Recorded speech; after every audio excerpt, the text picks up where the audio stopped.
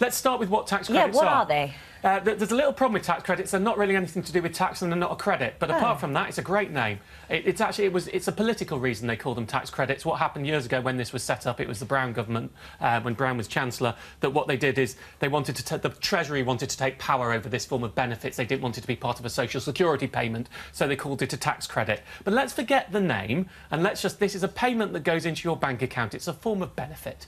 That's what it is. And there are two main types. There's the working tax credit, which can be paid to some people if they work, regardless of whether they have children or not. People get confused about this.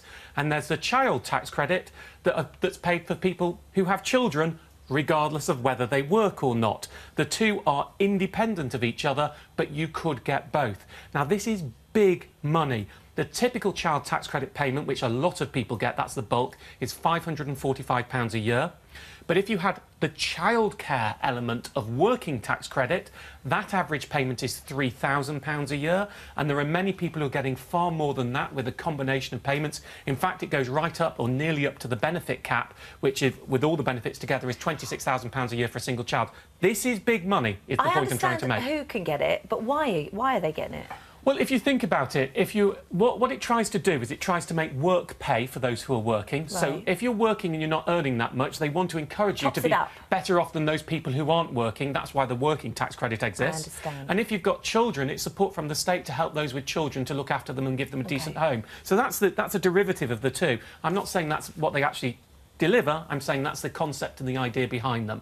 But 5.8 million people, this is the big thing, are having renewal forms right now, and the official deadline is the 31st of July. I'll tell you why I think you should do it quicker in a moment. And that's the real focus that's going on at the moment. So when do you fall into the catchment? When are you eligible? Well, you will know. If you're getting the forms at the moment, you will be sent one of these two. Now, I have to say, these are stunt envelopes. They're not the real envelopes, so they won't normally be this big. And the colour of the envelope makes a big difference. OK? Which is the only reason you're holding those envelopes up. It's the only reason I'm holding the envelopes up, because we're going to go exactly stunt envelopes. If you get a brown envelope, this is a review envelope. You open it, you read through line by line, please, to check that everything is correct. If everything is correct, you do nothing. OK. You do nothing. What if it's white? Well, we'll come to white in a moment. Right, okay. If it's wrong, you have to call the tax credit hotline and tell them what's wrong with it. So that's the most important thing. Don't rush the envelope. Brown envelope, so you can look after this for me. Brown envelope, do nothing. OK. White envelope, declaration envelope, you check it through line by line. You see where I'm going with this? Now, I'm going to tell you why this is so important in a moment, but you really just do it this way. And even if it is correct, you need to send it back. If you don't send it back, you could have your tax credit stopped, you could have overpayments and be asked to pay money back. You need to do this properly. Now, for the second year, you can do this online as well, on gov.uk, or you can call up the tax credit hotline to tell them if there are any errors or problems in it, or you can note the problems on your form. So, white envelope, you need to send it back. Brown envelope, just check it's right, and if it is right, you don't need to do anything at all. But if it's wrong, please get in touch with them. Getting this wrong causes... I can't tell you how many... The funny thing is, what goes wrong here, and what everyone gets upset about, is a thing called overpayments, which is where you get paid too much. And then you've got to pay it back. Yeah, even if you've spent it. And it causes absolute hell, and it comes back for years. And I get people whose finances are in such dire straits. The system, they've improved it over the years, but it's still not good enough.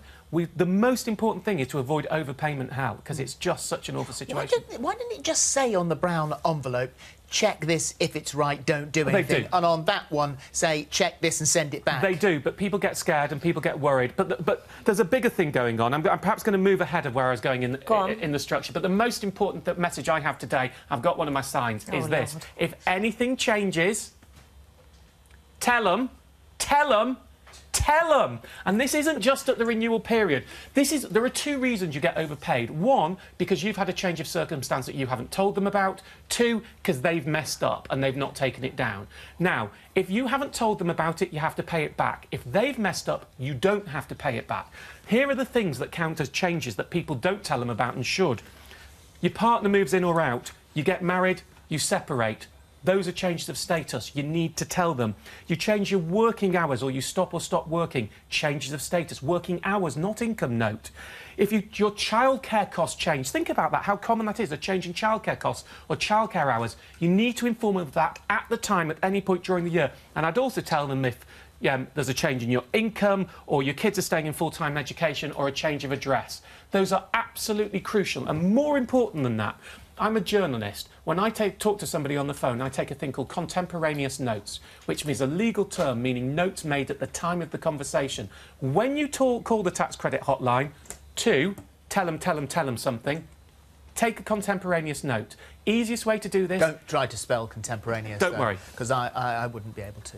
Easiest way is at the moment you're talking to them, just afterwards, write an email saying, call the tax credit hotline, told them about my change in hours, told them that my partner has just moved in with me, and that way you have a time-stamped record. So if So they you send it to yourself? You send it to yourself, you send it to a friend, and then, if they say you didn't tell us, you go back to your note, you've got evidence that you did, and therefore the burden is on them to say, sorry, actually, we made a mistake, and that does happen, and that would mean you didn't have to pay it back. It's so important. Really quickly, but something else always important, phishing is a common problem when it comes to tax credit renewal. Tax credits and tax forms, general tax, sending in your self-assessment tax form. Look, if you get an email from the Revenue about tax credits telling you you've overpaid or you've underpaid, or you get an email from the Revenue, unless you're in a dialogue with them telling you got a tax rebate, it's a scam, it's a fraud, it's phishing. Don't touch it, don't sniff it, don't smell it, don't go near it, avoid. They will generally get in touch with you by post. They will not email you things unless you're already in a dialogue with them. So that's a fake.